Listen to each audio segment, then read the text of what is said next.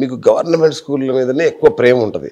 వాళ్ళకి ఏదో చేయాలి, వాళ్ళకు ఇది కొనేయాలి, పుస్తకాలు కొనేయాలి, బ్యాగులు కొనేయాలి, యూనిఫామ్ కుట్టియాలి, ఇట్లా బాగా ఉంటుంది మీకు. చివరికి ప్రైవేట్ స్కూళ్ళకు కూడా మీరు వాళ్ళ కార్పెట్లు కూడా కొనిచ్చే పరిస్థితి. ఎందుకు అంత ప్రేమ మీకు గవర్నమెంట్ స్కూల్స్ మీద? అంటే గవర్నమెంట్ స్కూల్లో పూర్ పీపుల్స్ ఉంటారు, వాళ్ళకు వెనక ముందులో ఎవరు పేరెంట్స్ కరెక్ట్ చూసుకోరు, గైడెన్స్ కరెక్ట్ ఇవ్వరు. ఇప్పుడు నేను కూడా 10th క్లాస్ వరకు కూడా మేము కూడా పూరే. ఇప్పుడు మా దగ్గర డబ్బు లేదు, మేము కూడా ఒకరింట్లో రెంటుకున్న వాళ్ళమే. ఏదో భగవంతుడి దయ వల్ల, కష్టార్జితం వల్ల, అదృష్టం ఎక్కడ వచ్చేసిందో అర్థం కాలే. ఈరోజు భగవంతుడి దయ వల్ల ఈ పొజిషన్లో ఉన్నాం. మేము అనుభవించినాం స్కూల్లో. నేను 6th class 7th class 8th class ఉన్నప్పుడు కూడా అప్పుడు 1 రూపీ 2 రూపీస్ మహా ఎక్కువైపోయింది. అప్పుడు ఎక్కువైపోయింది. ఆ బాధ చూశాను నేను స్కూల్లో. ఎట్లా ఉంటుంది, గ్రౌండ్లో కూర్చోబెడతారు, మట్టి అంటుతుంది, ఇంటి దగ్గరికి వస్తే మమ్మీ వాళ్ళు కోపం అవుతారు.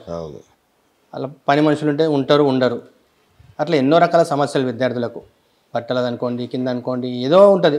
నేను ఒక శిశు మందిర్ స్కూల్లో ప్రోగ్రామ్కి వెళ్ళినప్పుడు అక్కడ నేను సుమారు ఒక 45 మినిట్స్ స్పీచ్ ఇస్తున్నా. నా ముందే పిల్లలందరూ గ్రౌండ్లో కూర్చున్నారు, మట్టిలో కూర్చున్నారు. పైన నుండి ఎండ, కింద మొత్తం మట్టి, చిన్న చిన్న పిల్లలు. మళ్ళీ డ్రెస్ సరి చేసుకోవడము, ఇట్లా వేడికి తాకడం వల్ల, ఇట్లా అనుకోవడం వల్ల నాకు ఎందుకో మనసు బాధ అయిపోయింది.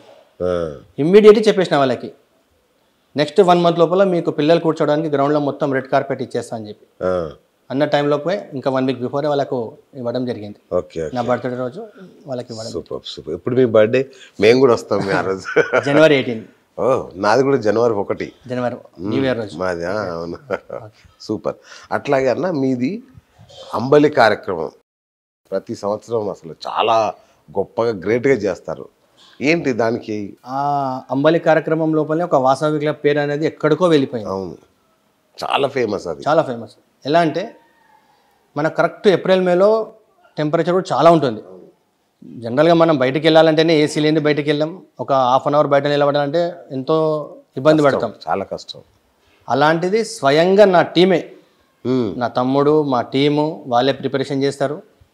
స్వయంగా మేమే దగ్గరుండి డైలీ 12 నుంచి ఈవినింగ్ 5 వరకు రాగి అంబలి, మజ్జిగ, కూల్ వాటర్. ఇది ఎవ్వరికి సాధ్యం కాలేదు.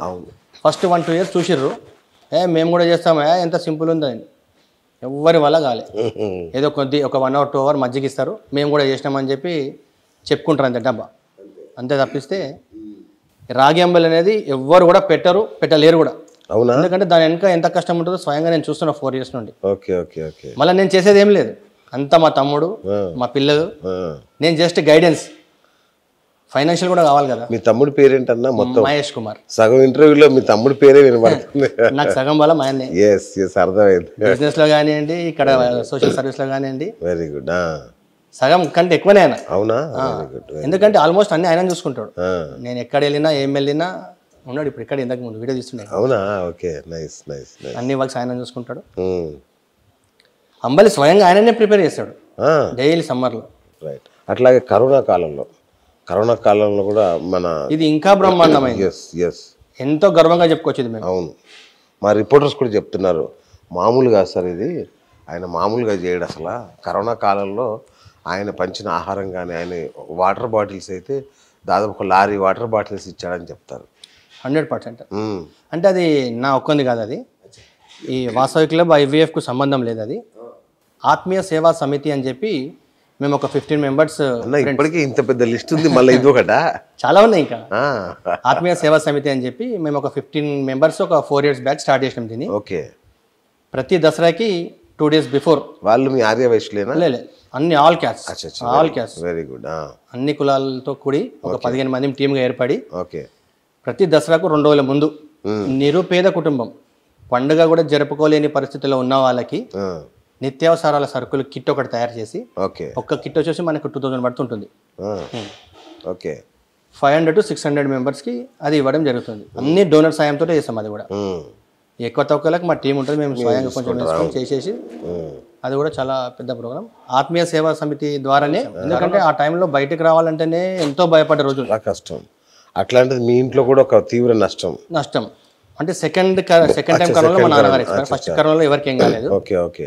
అయినా కూడా మేము ఎక్కడ కూడా భయపడకుండా, ఇంట్లో పేరెంట్స్ చాలా తిట్టేవారు, బాగాలేదు మార్కెట్ ఎందుకు వెళ్తున్నావు, అట్లా అవసరం ఏముంది మనకు, ఏదో ఒక హాఫ్ అన్ అవర్ 1 అవర్ వెళ్ళినా అయినా కూడా నేను ఇప్పుడు వినకుంటే మార్నింగ్ వెళ్తే నైట్ వరకు రాకుంటే అసలు ఇంటికి.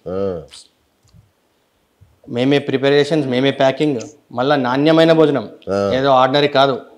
స్వయంగా ఆర్డీఓ గారే ఎంతో మెచ్చుకున్నారు దానికి, ఆ ఫుడ్ చూసి. ఆర్డీఓ గారు, ఎస్పీ గారు, డిఎస్పీ గారు అందరు వచ్చి చాలా అప్రిషియేట్ చేశారు. దీనికి అవార్డు వస్తే కూడా తీసుకోవడానికి మేము వెళ్ళలేదు.